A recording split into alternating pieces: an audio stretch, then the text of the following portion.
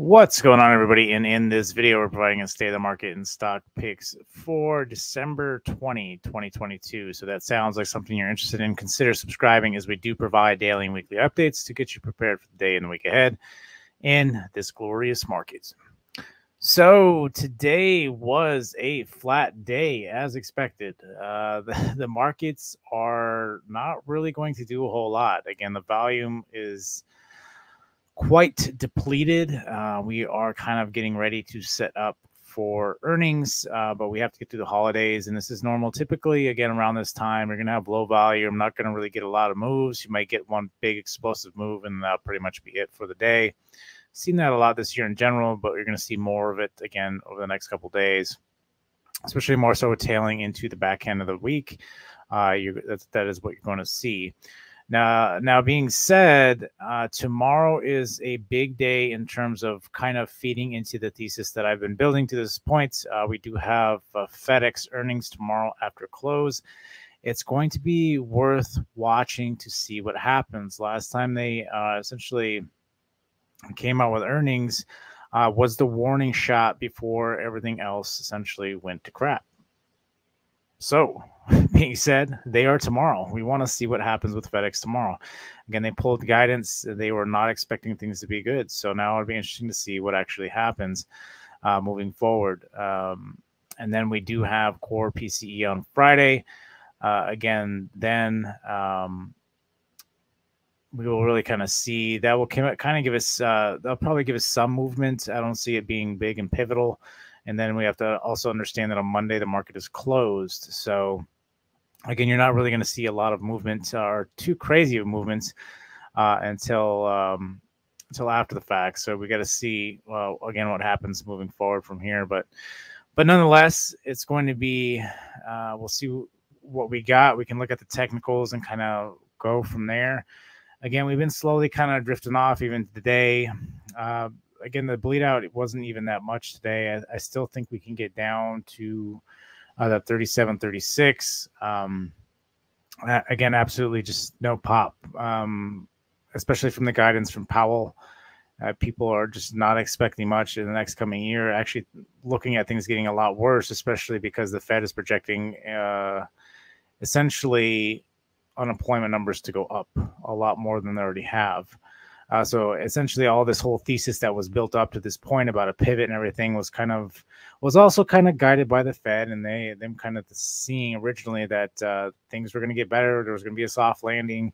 But now it's just over the past month and a half, 2 months, the Fed have just been, nope, things are going to get bad, expect things to be bad. And then try to sprinkle a little bit of hopium in there so your soul isn't crushed too bad. So being said, moving forward, again, tomorrow, what I'm really looking at is some sort of pop, which I think we could potentially get up to the 39.20 is really what I'm looking at for short.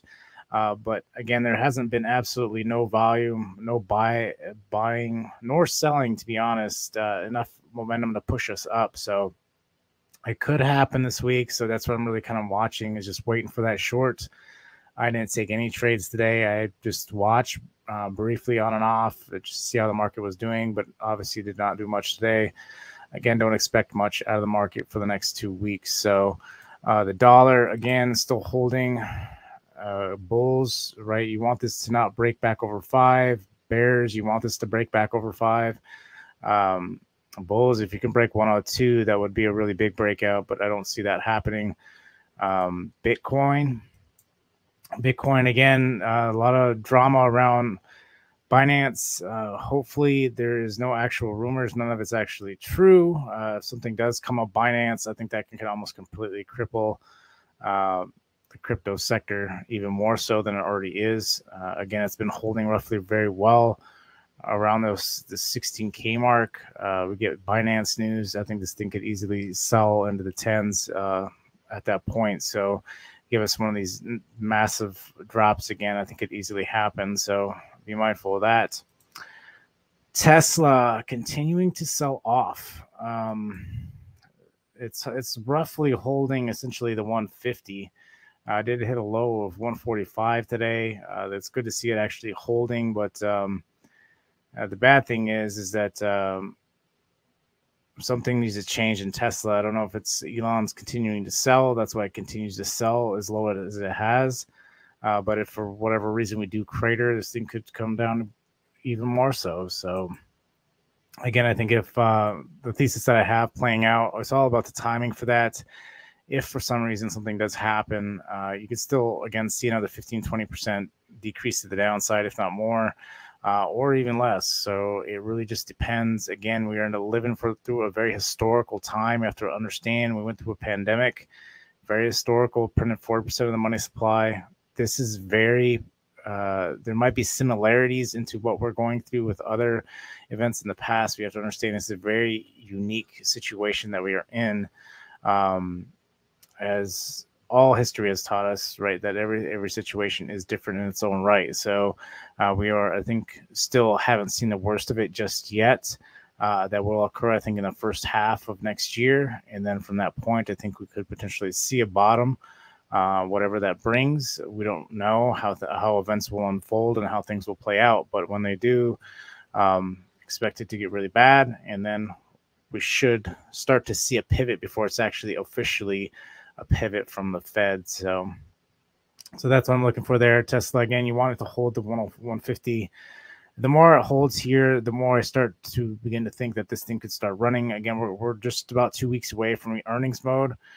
So that's one thing I really want to watch and be mindful of, because if the thing starts ripping back up, you definitely want to be on there, especially on this one's been beaten down so bad. I think it can make a lot of headroom. So I definitely want to keep an eye on Tesla. Apple continuing to sell off really heavy today.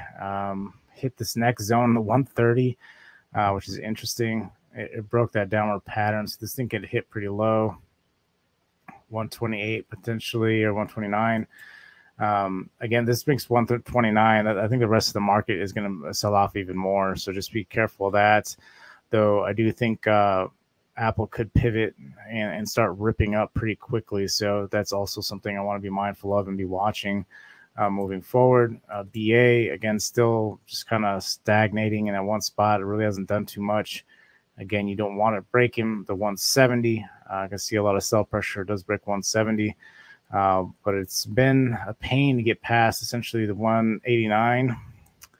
But again, it's very overextended. So we're just kind of waiting for that to kind of lose momentum and kind of turn over. So the same with the banks. The banks are the same way. Banks look like they want to turn over. They look like they broke and they're retested.